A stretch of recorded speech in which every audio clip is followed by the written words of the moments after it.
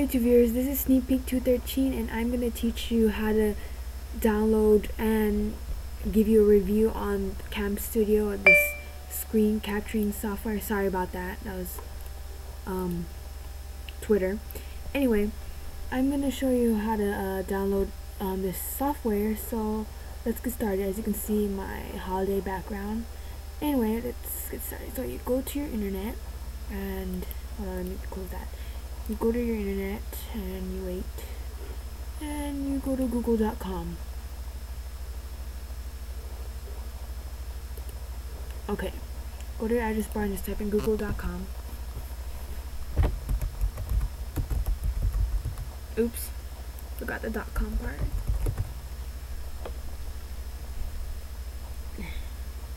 Oh man, it take me somewhere else. Anyway. Okay, we're at Google. What you want to type in this box is Camstudio. Nothing else, just Camstudio. Click enter, and it takes you here, Camstudio free screen recording software. You click the first one, and it takes you to the official Camstudio website, camstudio.org. I will give you the link to this website if you don't want to go through all that, but anyway. So free streaming video software, it's free, you don't have to pay for anything.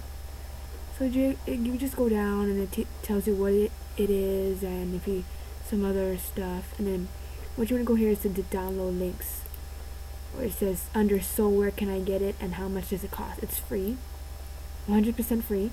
What you want to do is you want to click this first one, and you just, after that, when you download it and you follow all the steps, once that's done you should have the icon on your desktop like so. After you have that, you want to go back to the website and you want to download under lossless codec, you want to download the latest version, Camstudio Codec 1.4.zip. After you download that, you just open your Camstudio window. I have it in my taskbar already, so I just double click it and it pops up this right here. It's a little screen, and as you can see I'm recording already, but anyway, so and the main screen, it tells you the current frame, the time lapse, the number of colors, the codec, which I just downloaded, Camstudio Lossless Codec version 1.4. That's the one I told you to download, and the actual input rate and the dimension. I could have made the dimension a little bit or a lot more bigger so it'll be widescreen, but I noticed that the widescreen quality isn't that great and you can't really see the pictures that clearly, so I just left it to regular. To me, YouTube, they should have made a choice between if you want to leave it regular or widescreen, but unfortunately they didn't, so we have to deal with it. Anyway, so let's get started. Here on the top view you have the record button, the pause button, and the stop button. These three things are very self-explanatory. And then you have the toggle view button and the screen annotations button and the button to record AVI or flash. I choose AVI. Anyway, the toggle view is if you don't want to see this part anymore, you just press down and it's gone, and just leaves you this. And if you don't want to see this tabs down up here, you just click that and it's all gone. If you want to switch it back, you just press it again.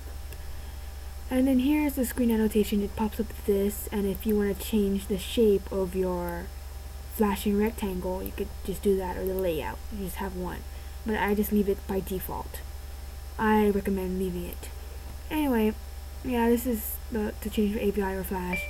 Okay, here is the region button, the region tab, and you could choose region or fixed region or full screen. Fixed region is the size of the rectangle flashing box that you have when you click record. You could change the width and height. You could change it to 1200 by 560 for the widescreen view, but I choose it to leave it regular, as I said before, because it's a more better quality.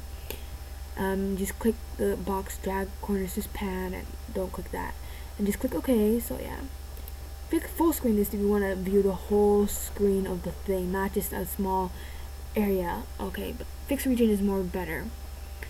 Okay, under options you have video options. So you click that and this pops up.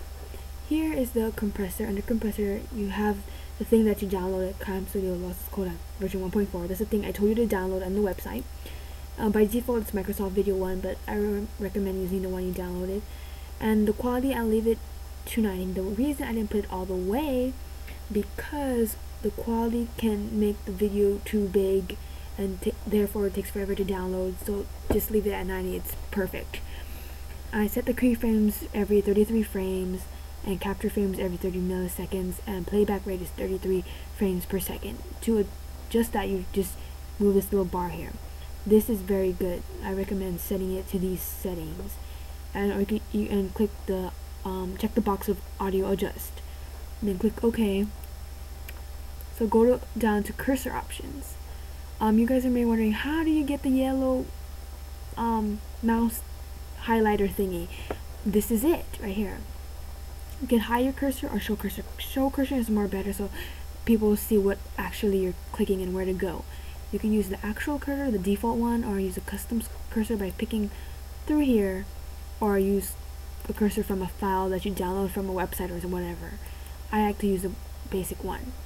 You can choose to highlight the cursor, like I have it on right now, or don't highlight it. But highlighting is good. And then you can change the size if you want to make it really big. You can change it to circle, ellipse, square. Ellipse is like that, square, or a rectangle. Wait, like that. I like to leave it circle because it's better. Or you can change the color as well. I leave it regular yellow. I should have picked pink, but I just leave it yellow. So click OK. After that's done, you go back to options, and you could choose between if you want to don't record, or record from a microphone, which I'm doing right now, or record from audio speakers. I choose to record from audio from microphone, and then you want to go down here and you want to go to audio options for microphone. Click that, and then just under audio capture device, click default one. It's better. Then I use the recording format is I use 22.50 gigahertz stereo 16-bit. You could change it if you want, but I like to leave it. And I use the compressed format as MP3 by default, which is good, and some other stuff. And I interleave every minute, every thing, so just check that, and by milliseconds, and I use MCI recording. So just click OK. All these things that I'm telling you to click is very good. You could use audio video synchronization. You could use do not ship the video or audio streams. I choose the second one, and time ship is 100 milliseconds. So just click OK. And you can enable auto span or not to enable. Enable auto span is really good, so when you move your mouse, the rectangle box will follow. So just click auto span speed, and I leave it to 150. The reason I don't put it all the way is because once I move my mouse like so, it will go too fast. So 150 is good. So just click OK. Go back to the audio option. You could have program options. I just set it to these two because I'm not sure what the rest are, but these settings are good.